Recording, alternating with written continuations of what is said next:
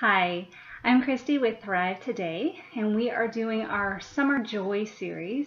Today I want to talk to you about some simple ways that we can build our enjoyment of our kids. So what do I mean by that? Well, we can be doing all the right things, hanging out with them, doing things that build joy, but if we are struggling to enjoy being around them, maybe they're pushing our buttons, maybe they're driving us a little bit nuts. And if that's the case, it can be really hard to enjoy all the things we're doing to build joy if we're struggling just even wanting to be around them in the first place.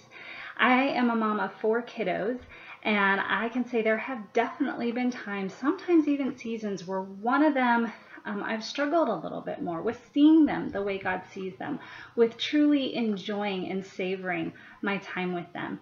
And so if you have experienced that on a big level or a small level, I just want to first of all let you know that you are not alone. And second of all, I want to let you know there is something that you actually can do to bring a shift in that. So if you are wanting to just build enjoyment with one of your kids, or maybe multiple, I first of all want to invite you into a prayer that I have prayed many times, which is just, God, would you give me eyes for my children to see them the way you see them, to see the gold and the beauty and the awesomeness in them. Just praying that sincere, heartfelt prayer over and over again has made a really big impact in my relationship with my children. The next step is I would encourage you to just sit down for 5 or 10 minutes and pick 1 or 2 memories you have with this child and just close your eyes and savor that memory. Chew on it for a little bit. Jen talked about storytelling, and this is a great time to almost tell the story back to yourself.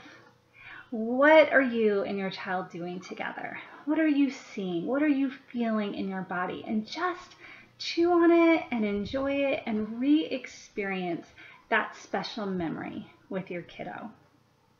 Now, after you've sat in that for a few minutes, now is a great time to just ask the question to Jesus. Jesus, thank you for this child, and thank you for this memory. What is it that you want to show me about what you love about this kiddo? And just think of the first things that pop into your mind, and you can write them down, or you can just listen and just absorb them. Our kids are beautiful. They're amazing. And sometimes we lose sight of the gold because we're trying to train them and we see the flaws and the areas they need to grow in, or they trigger us and we get frustrated. So this is a chance just to build in some God sight of seeing them from his eyes.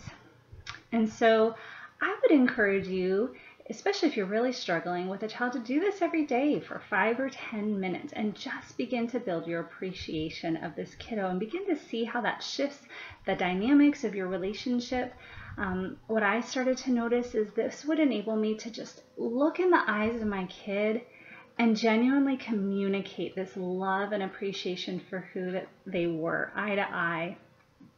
Now, if you're a little bit uncomfortable with the idea of asking Jesus, and how do I know it's him, and I don't know if I can do that, another simple thing you can do after you've gone through the memory of appreciation with your kiddo is just write down a few things you love about them. Just do your own little gratitude journal, and jot those things down. And again, do that every day.